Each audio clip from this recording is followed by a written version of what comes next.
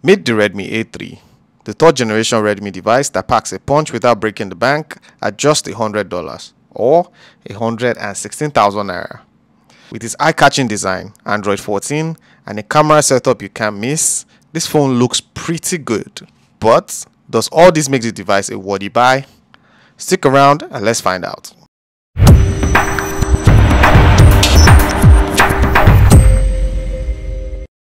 Let's start with what you get in the box. You find the device itself, a 10 watts charging brick, and a USB-C cable. It's worth to note that Tecno, Redmi, and Infinix are the only brand that still keep a charging brick in the box. For the design of the Redmi A3, unlike the Galaxy A05, we still get a fingerprint scanner, which adds a layer of security. On the back, you notice a distinct halo design housing the dual camera setup. You get a plastic back for the blue and the black variant, and a leather finish for the green. This is something of Infinix playbook. One notable feature is the mono speaker placed weirdly on the top of this phone alongside with a 3.5mm jack. On the left, you find the SIM tray, while the volume and the power button is located on the right hand side for easy access. Additionally, the USB-C port can be found in the bottom. Now let's talk about the screen. From the first generation, which is the A1, the Redmi A series has always had a U-notch at the top, but most of us would wish they give a hole punch display. For now, I guess we're sticking with the U-notch. Let's talk about the display of the Redmi A3. It's a 720p 6.71-inch LCD screen, which is pretty good considering the price you're paying. Plus, they've thrown in Gorilla Glass 3 to keep it safe from scratches and minor bump.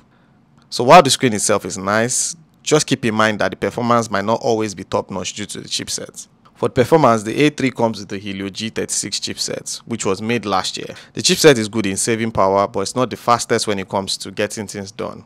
In fact, it scored 147K on Antutu benchmark, which is one of the lowest scores I've seen this year. Now, if you're into gaming, you can still play popular games like Call of Duty on this phone, but you might need to dial it down on the graphics to get a smooth experience. You get low graphics setting and high frame rates, but the gaming experience is still good. As for the RAM of the Redmi A3, it comes with a 3GB, 4GB, and a 6GB option, and it's enough for everyday stuff. The phone generally feels responsive, but if you ask me, 8GB RAM would have been perfect for this, especially for running apps smoothly at the same time.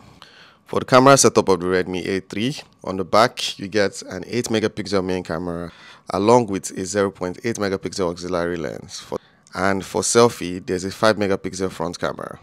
When it comes to picture quality, this device is not mind-blowing. Photos from this camera tend to look uninspiring, especially in terms of details and color accuracy. Portrait mode is okay, but nothing to write home about, and if you're trying to snap shots in low light, using the night mode, be prepared to get a little noise in your photos.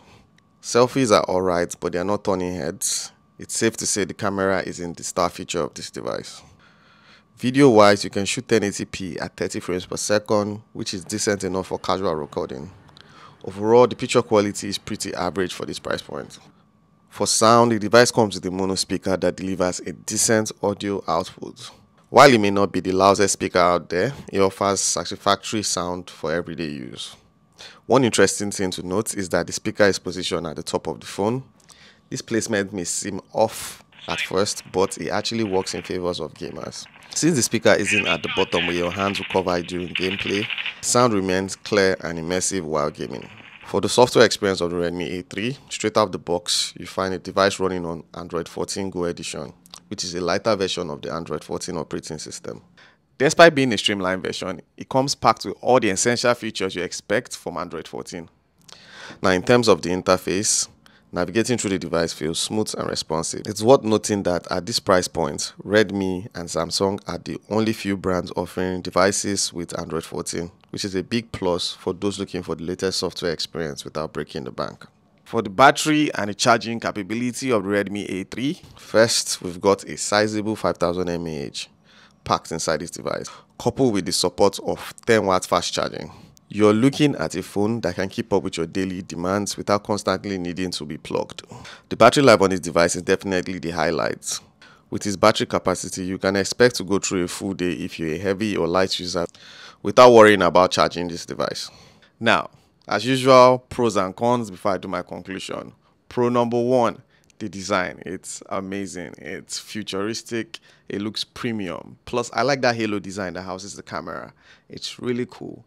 And the leather version, the green leather version, I haven't gotten a hold on that, but from the pictures I saw and the videos, wow, it's so cool. Pro number two, affordability. We are in times where everything is really, really pricey. Entry and mid-range phones are really pricey, especially in Nigeria because Naira is dumping. So seeing a device for this price point that it's actually good design-wise and has some features, it's really, really great to see. Pro number three, Android 14. Now, it's very hard to see Android 14 on this price point, especially when they're trying to budget and make sure everything comes out the right price. So even though it's Android 14 Go Edition, it's actually cool to see it on a mid-range or an entry device.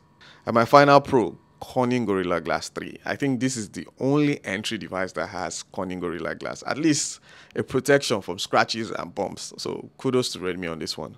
Now for the cons. Con number one, the chipset is quite sluggish. 147K on Antutu benchmark score.